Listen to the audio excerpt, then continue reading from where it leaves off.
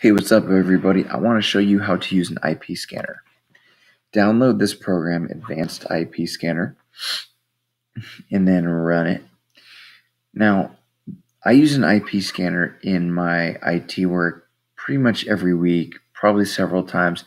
And the main reason is when I want to assign something a static IP that's outside of the DHCP range, I need to confirm that that IP address is available, because you don't want to double use an IP address because you'll have an IP conflict.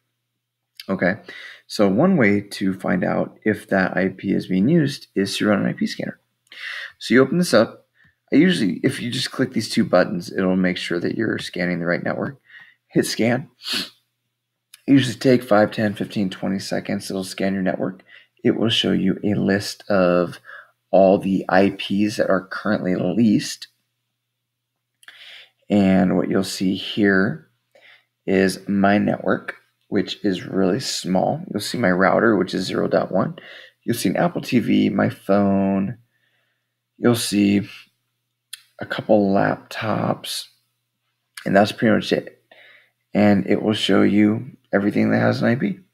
If you still want to double check if an IP address is available, open up a command prompt, command line, and type ping, and then type the address that you want to test. Let's say 120. It's not going to come back. See, there's nothing. But for instance, if you pinged 101, well, anyway, that's how you use an IP scanner. Advanced IP Scanner is free.